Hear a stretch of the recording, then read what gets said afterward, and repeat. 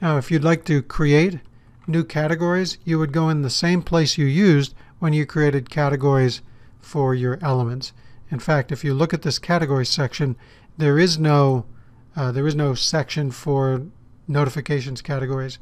The elements and the notifications share the same set of categories.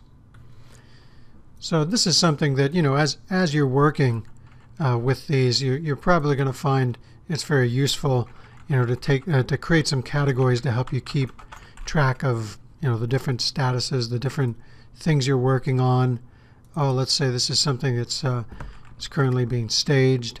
So you choose staged or staging, etc. So that's how we would create these categories. We exploit the categories both in the elements and the notifications by going into Overview. So let's just sort these by category. I'll show you what I'm talking about. Yeah, currently I've got maintenance and supervisory. But if I decide that this goes into a different category, I'll just go over here. And let's say this is going to be obsolete. As you saw, you can also have things in more than one category.